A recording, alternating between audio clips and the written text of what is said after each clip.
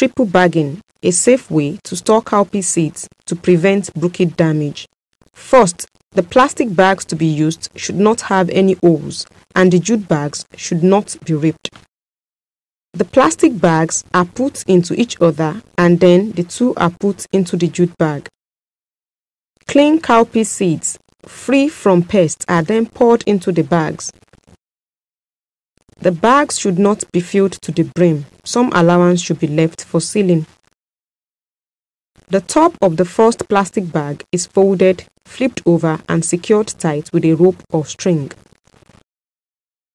The same is done with the second plastic bag and then also with the jute bag.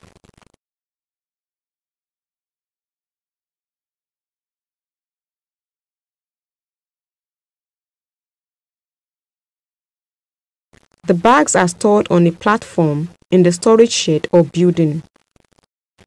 The seeds can be stored in this condition for 6 months or longer without the use of pesticides.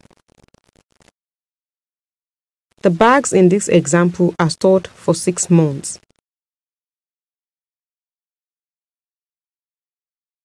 We also compare with seeds stored in a jute bag only without the 2 plastic bags.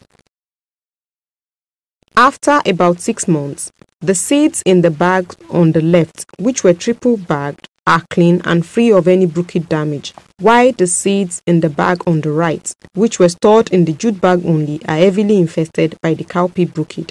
Triple bagging of cowpea prevents bruchid damage, allows cowpea seeds to be stored for long periods till when prices have gone up and can be sold for more money, and also prevents or minimizes the use of pesticides.